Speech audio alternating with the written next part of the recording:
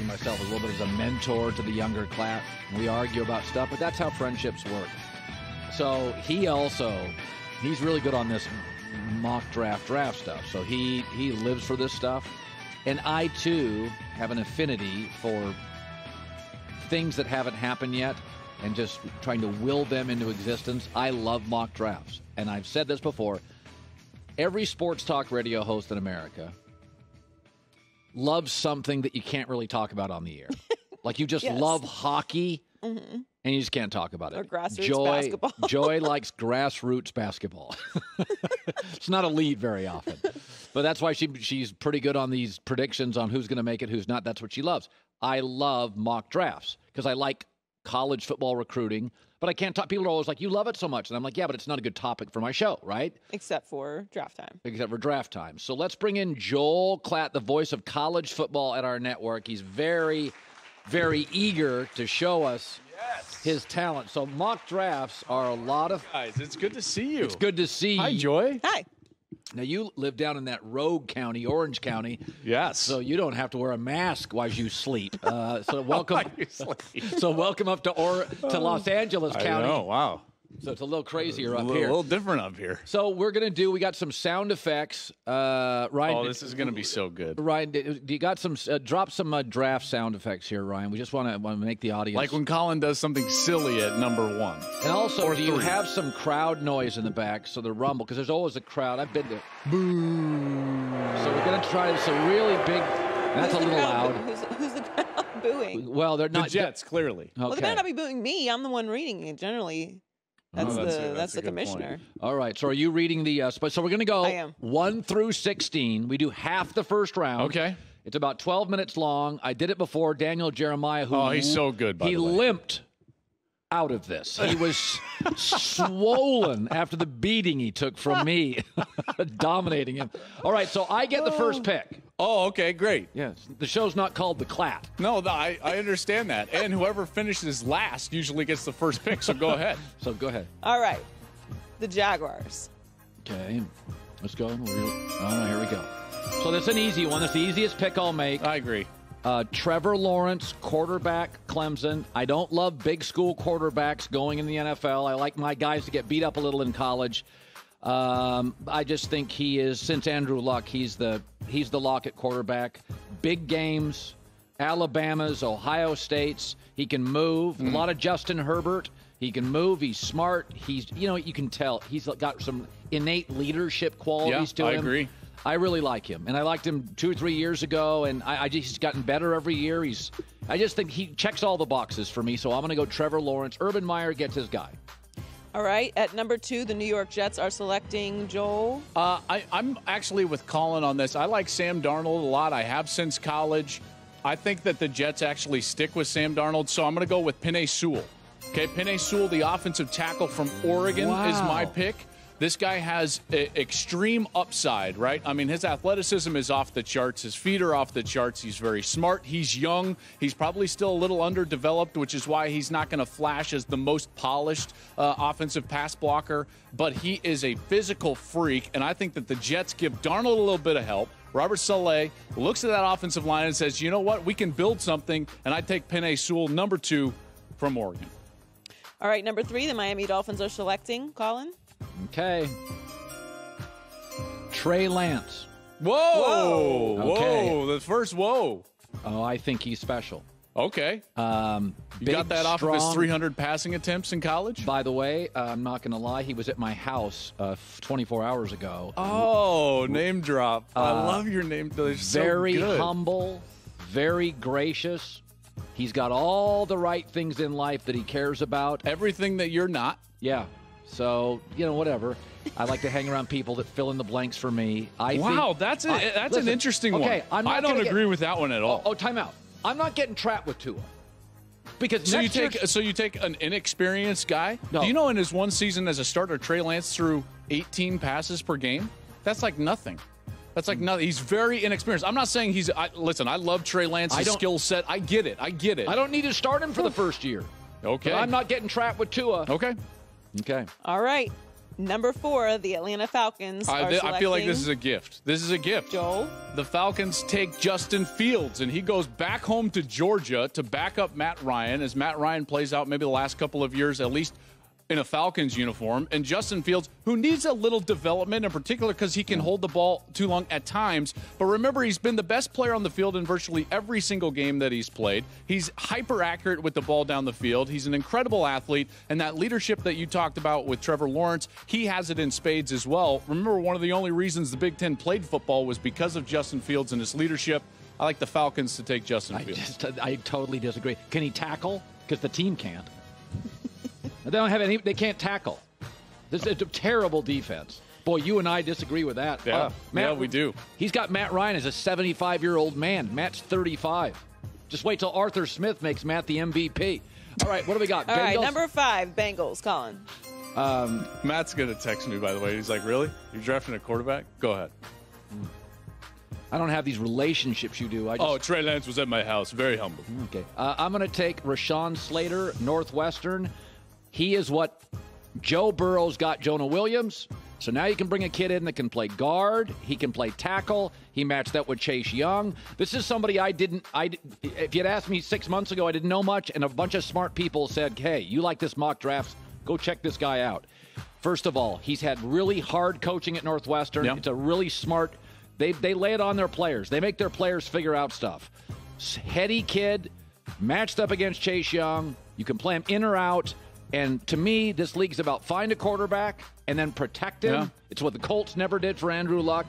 Rashawn, what do you think about that pick? You know what? I actually like that. And he is my second tackle on the board. I like that a lot. I love Slater as a pick. I think really high floor for Slater. By the way, you had games. You saw him play. I saw him play, and I know I was bummed that he wasn't on the field last year. He and Sewell both opted out, but Slater's a great player. Oh, you guys agree on that one. That's nice. Philadelphia Eagles, Joel, number 6. They've got to make a decision on Hurts long term, and I love Jalen as a player. I just don't buy it long term for him. So and the way that this is played out, Zach Wilson is sitting there from BYU. So Zach Wilson goes to the Philadelphia Eagles. This guy is kind of a he's a better version of Baker Mayfield and Carson Wentz all rolled up into one because he's got more arm talent, right? He can throw off platform. He can drop down. This guy plays the position of quarterback like a shortstop. So you're not afforded the opportunity to repeat your delivery. This is what some of these quarterbacks have wrong. You can't just sit there and be a statue. He's off platform and can drive the football down the field, makes wow plays all the time. You can be concerned about his level of competition, and I get that, but Zach Wilson, I think, is going to be a really good starter in the NFL. The Detroit Lions, Colin, at number 7. Okay. So so much of me wants to take Micah Parsons, who ran a 4.3 yesterday. This defense is awful. They gave up the most yards. They gave up the most points. Detroit's awful defensively. But Kyle Pitts for Florida, Jared Goff just lost Kenny Golladay. You can't give Jared Goff. You can't go from McVay to Dan Campbell and then have no skill people. Kyle Pitts will be a 75, 80 catch guy. You can put him out wide. You can put him at tight end. Hell, you can put him anywhere. Many people think I think he's a star, and I think Jared Goff needs help because I think he's downgrading at coach, downgrading an offensive line, and Kenny Golladay just walked out to the Giants. So I'm taking Kyle Pitts. I would much prefer to go defense. But I can't have Goff fail. Yeah, I thought you were going to go defense. I was. That's interesting. And now I'm. Oh gosh. Joel, is he getting you? Well, because you're on the clock. You got number 8, Panthers. Who you got? Got all these teams that have quarterbacks taking them. You're running out. I know. Well, that's the thing is I didn't think all the QBs would be all of my top QBs. I understand that, but. I didn't think you were going to – to be honest, I didn't think you were going to take Trey Lance to that. I had Trey Lance going to the Panthers here at 8. You totally overdrafted him at 3. I'm thrown for a loop right now. I'm just going to take best on my board because I think that you're getting a lot of value with Jamar Chase here, the wide receiver from LSU. Yes. And the Panthers, yes, they need a long-term answer at quarterback, but man, Jamar Chase is unbelievable. You go back a couple of years, he was the best receiver in college football. Oh, he's a man. He is so good as a route runner. He creates space. He's great at the catch point. He's strong. I understand this doesn't address a ton of needs, although they need outside help to take some pressure off of McCaffrey. They just lost Curtis Samuel. They lost Curtis Samuel. You're exactly right. They do need long-term help. Maybe they can get a quarterback later in the draft, but Jamar Chase goes to the Panthers. I actually think it's a great pick. You lost Curtis Samuel. Okay, look at this. Number 9, Broncos, Colin. Well, it's really interesting because if I'd have done this mock draft with Klatt, who was chicken about a month ago, but he finally addressed it and decided to come. But I would have taken a corner, but they just went and paid for Kyle. They went and paid for. Yeah, they got Kyle Fuller. But I still think they're bad at corner. So the question, because this is my hardest pick because I'm not a Drew Lock fan. Yeah, I know. They need a QB. But I'm not a Mac Jones fan. Yeah. And also, they need a corner, but they addressed it with Kyle Fuller. Right. I also think they could upgrade at tackle, but I don't think it's a necessity. And I do think they need an interior defensive lineman, but none of them, to me, I got Bradley Chubb. Von Miller's older. This is a hard pick for me. And they don't need wide receiver. So you would love to trade out. We're not trading right now, but you'd love to trade out right now. Okay, so here's what I'm going to do. I'm going to double down on corner. I'm going to go Caleb Farley, Virginia Tech. Okay, that's not terrible. No, listen, they got a bunch of stuff, and I think Vic Fangio is a very good defensive coach. Listen, they're in a division with Patrick Mahomes, Justin Herbert, and Derek Carr. That's exactly right. You got to have corners. Well, and specifically Mahomes and Herbert. You got to cover down the field for a long time. So they need guys that can cover. You know what? I like that. I hate that I like some of these picks that you're giving right now. Number 10, Dallas Cowboys, Joel. The Cowboys need some help. They're not going to be happy that you just grabbed Caleb Farley. I'm going to go with Patrick Surtain. From Alabama, the corner. They need help on the outside. Listen, the Cowboys tied for the most 25-yard passing touchdowns given up in the league last year. They have got to have guys that can cover. This guy, I think, is the best cover corner in the draft. You can put him anywhere in the slot on the outside. He's big. He's physical. You just saw him run a couple of days ago. He can blow it out in terms of a timed 40. Patrick Surtain goes to the Cowboys. Boy, this is getting tough now because the Giants just acquired. I would have said Giants need a wide receiver, but they just went out and paid for Kenny Golladay, and they already have Darius Slayton and Sterling Shepard. And then they got Kyle Rudolph and Evan Ingram. So they don't need a tight end, and they don't need a wide receiver. So this mock draft that I did a month ago, I addressed all those, but they solved those. They did. This is how it happens real time. Who are you taking, Colin, with the Giants? I'm going to go offensive line. I got to protect Daniel Jones. I'm going to go you know what? I like the viability of Elijah Vera Tucker. Yeah, I USC. like that. They can go inside or out. He's a better guard than a tackle, but he had a great year. The bottom line is they are stacked at tight end. They addressed wide receiver. They even got a backup for Saquon Barkley. And their defense is not the issue. Their defensive front's fine. And they went and paid for Dory Jackson. So they went and addressed corners. So if you start looking at what they need, it's an offensive lineman like the kid from Northwestern that you can move in or out. And Vera Tucker had a great year at left tackle. Now, the Pac-12 didn't have a ton of great pass rushers. But like you said, he can move inside. Move him inside. Which is good. And they need help protecting. And by the way, now my 3 best offensive linemen are off the board. I think those 3 are separating themselves through this process. Yeah. So we've got Sewell off the board, Vera Tucker off the board, and Rashawn Slater off the board. All right, the 49ers, Joel. I think that they've got to go out there and replace what they're losing at corner, right? And at this point, I think that J.C. Horn makes a lot of sense. Good player. Cornerback from South Carolina. My scouts love him. Yeah, a lot of people that I'm talking to within the NFL say that he's quietly really pushing those top 2 corners right now, that it's a good draft up there at the top with these 3 guys that can cover well, and he's got good ball skills, which people love. The ability to go out there and create turnovers. So I've got the 49ers going with J.C. Horn from South Carolina. By the way, that division's got DK Metcalf and Tyler Lockett and the Rams pieces. And now the Cardinals, now you're going to have to deal with Stafford. And DeAndre Hopkins. So it's a great wide receiver division.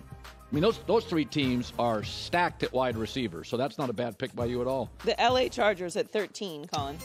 Well, they address center and guard. I believe they're going to go. I think they're going to stay on the offensive line because Derwin James comes back at safety. Ooh, you're overdrafting here. Well, you don't even know who I drafted. I know the offensive lineman in the draft, and you're overdrafting right now. If he's going offensive line, Joey, he's overdrafting. Well, go ahead. No, that's fine. Okay. I mean, I've got the next pick, so I'm ecstatic that you're overdrafting. Go ahead. I'm going to take Christian Darrisaw, Virginia Tech, tackle. Overdrafting. He's very big. He looks very strong to me. That's great. They're bad at tackle. What are you going to do? I understand that, but sometimes you just got to go with some value. Where do you think he should go? At that point, right? Darrisaw, to me, I took him at 13. Not. I mean, mid-20s, I think, is high enough for him. And you've got some wide receivers on the board that you can pair up with a young quarterback. You still got Waddle on the board. You still got Devontae Smith on the board. Well, yeah, that's interesting. The there's like 25 guys that fine. can. All right. What do you got? All right, the Vikings, Joel. Vikings have got to update their pass rush, right? I mean, their edge on their defense has got to. So I got Kwity Paye, the edge defensive end from Michigan. I think he was used poorly at Michigan because they didn't allow him to just sit at defensive end like the 5 technique or 7 technique and just rush the passer and develop. They were using him in stunts too much. That's why his production wasn't quite as what you would want to see. But he is a physical freak, and I think he's the best edge player in the draft. Why? What about all those receivers you were talking about? Well, they don't need those receivers. So they were, I believe, last 23 sacks. 5th worst in the league. They gave up 4,000 passing yards. They've got to get to the quarterback. I don't disagree with their need. I agree with you. New England Patriots, Colin. But this is, by the way. Do it. I predicted this. Do it. Before he got out here, I put Jalen Waddle down, and I'm doing it. Wide receiver, Alabama. So they got Kendrick Bourne, who's a 4. N'Keal Harry's a 3 or a 4. Nelson Aguilar's a 2. They upgraded tight ends. So I think this is a can't miss. I think this kid is really special. I think he gets overshadowed by Suggs last year and by Devontae Smith because he got banged up a little bit. I think he's a stud. I love Waddle. I really do. He's not as good of a route runner as Devontae Smith, and route runners usually have more success at the NFL level than guys that are just like physical talents. But I'm with you. I'm nitpicking here. Nitpicking, Colin. All right, finally. Joel Klatt, who were the Cardinals selecting at 16. Oh, by the way, all those receivers you talked about, you may want to snag one there. I am going to take Devontae Smith right there. Cardinals take Devontae Smith. Ooh. Well, I wanted to take a corner for them because obviously they lost Patrick Peterson. They lost Drake Kirkpatrick. I wanted to maybe even look at defensive tackle, but I don't think that there's a tackle that you can really value at that point. And if Smith is on the board, you look at his body of work, the separation that he gets. I understand that he's slight, but man, this guy is wide open all the time. And I love the creativity that Sark used at Alabama because you could say, hey, he's too small to get off the line of scrimmage against physical corners, right? And that might be true, but look how Sark used him. He was constantly in motion. He was off the ball. They used him in such creative ways, and that reminds me of what Cliff could do with him with Arizona. So a creative play caller, a great quarterback with Kyler Murray. I think that Devontae Smith could be a real explosion player for the Cardinals. All right, so let's look at Joel Klatt and I. So how do we do? Did we leave anybody on the board? You screwed up my board with your Penei Sewell to the Jets, and then I screwed up yours with Trey Lance. Yeah, that one was. Well, that one was can weird. I just explain Trey Lance, who was at my house a couple nights ago? He was.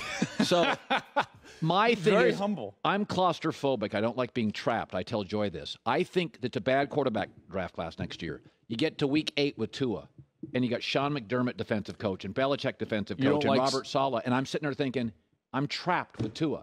I bring Trey Lance in, you don't have to play.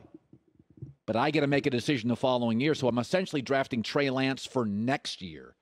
He'll easily be the best quarterback prospect next year. So you want to take the 3rd pick in this year's draft for the chance that it could be next year's pick. You got Justin Fields at 4, and he's not going to take a snap for 2 years.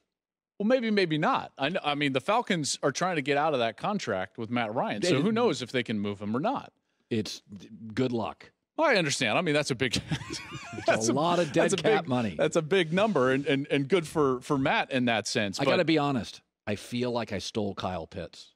God, Goff got lucky. Poor kid goes to Detroit from L.A. But you see how it happens, though. This is why I love doing these type of – because every year we were like, how did that guy fall? And it's like, because it happens, right? Because team needs trump best available.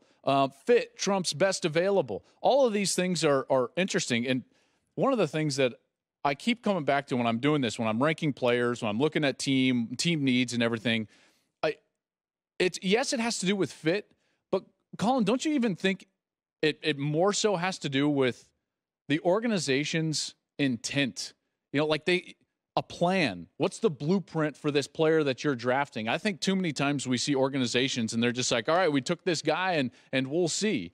You know, like Isaiah Wilson. You know, they're like, hey, you know, the Titans are like, oh, well, you know, we'll see, and it didn't turn out. Every year somebody drops in the draft. Micah Parsons, who's a great player. Yes, he is. But if you start looking at I would have taken Micah Parsons at 7 with Detroit. That was I had it written down. But in the end, Kyle Pitts fell, and I think... And he's sitting there. And Goff just lost Golladay. You can't have Goff behind a bad O-line without a star. So I would have taken Micah Parsons at 7 because their defense is abysmal. But Kyle Pitts is going to win you more games than Micah Parsons. Probably. So that's so. And by the way, and then you get to Carolina, and the truth is you lost Curtis Samuel. So I actually love the Jamar Chase pick. Because if he's there. By the way, had they not traded Curtis Samuel, I would go with Micah Parsons. Right. No, I totally agree. This is why free agency has to play out. I love this exercise. It's very fun. I mean, who knows if any of those will be correct, but that was fun. That was a good exercise right there. Hey, you come on the show. It's not paddleball here. Oh. It's UFC. Very it's humble. Octagon. This is Octagon stuff? You can take some shots in here. You know, a lot of these shows are Cream Puff City. Not this show. Not this one. Ask Trey Lance. He was at Colin's house 2 nights ago. All right. Let's hear it for Joel Klatt. Excellent effort by Joel Klatt. Excellent. Appreciate it, sir. Appreciate it. Very excellent effort. Hi, everybody. Thanks for watching. Subscribe here to get the latest from the show. Also, be sure to check out more of the best clips from The Herd or go watch a few segments from other shows on FS1.